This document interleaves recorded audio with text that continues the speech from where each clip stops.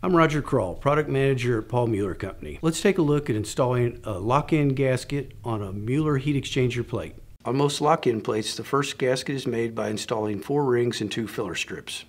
First, locate the existing front plate of the plate pack. This can be identified by looking for the plate that has the alignment tabs ground off. If this hasn't been done, you will need to grind off any part of the plate that extends beyond the plane of the gasket track to ensure that the plate will fit flush with the fixed frame. The front plate will require glue. Using a tube of glue, apply a small bead of glue to all sections of the gasket track. Applying a small bead of glue will prevent the glue coming out from under the gasket after you've placed the gasket into the track. The glue is not for sealing, it's just intended to hold the gasket in place so they don't fall out as you load the plates into the unit.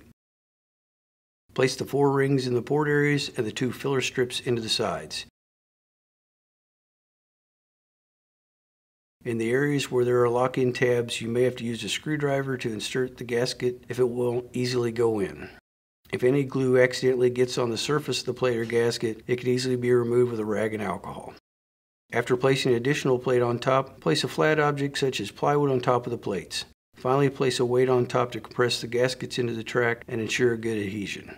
After allowing time to dry, inspect each plate for any excess glue to ensure that the gaskets will seal properly when placed into the unit. To install the gasket on a lock-in flow plate, be sure to have the gasket aligned in the correct position for the flow channel. Make sure the leak detection slots are up and place the flat side of the gasket against the plate, and the gasket indentions will match up with the lock-in tabs.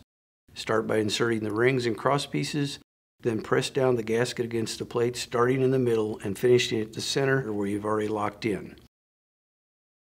Don't start at one corner and work your way down because this can cause the gasket to be installed unevenly. Repeat the process on the other side of the plate. If the gasket doesn't seem to stay in the track, a small amount of glue can be applied to hold the gasket in place. If you have any questions, call us at 1-800-MUELLER or email us at heattransfer@paulmueller.com.